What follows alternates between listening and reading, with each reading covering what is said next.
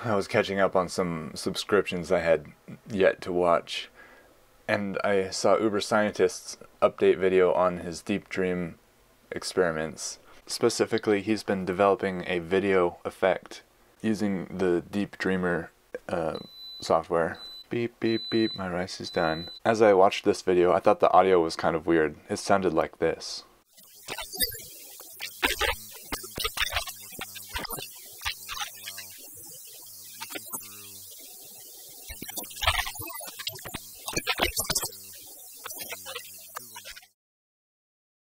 First I thought, hey, this audio kind of fits this video. It took me about halfway through watching the video to realize that my laptop that I was watching this video on didn't have its audio out cable plugged in all the way.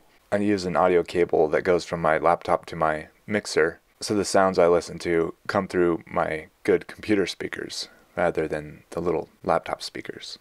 I was like, whoa! So I fixed the cable, but then I realized, hey, it would be cool to glitch out this video even more using the glitched out audio that I found by accident. So what I did was I took the original intended voiceover audio of the video and brought it into Audacity. And then I recorded the glitched out audio, brought that into Audacity, and then I took samples from the glitched out audio to make a sound as constant as possible, with as little silence in between sounds as possible.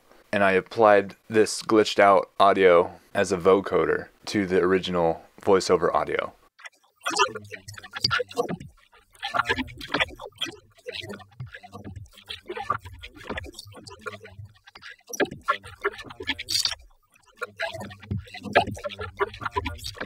And then I repeated this process, applying a vocoder to the original voiceover audio again, using the first result of the vocoder as the carrier or the filter. I'm not sure what it's called really. After vocoding again, I applied a compressor to even things out, and that's the audio you hear now.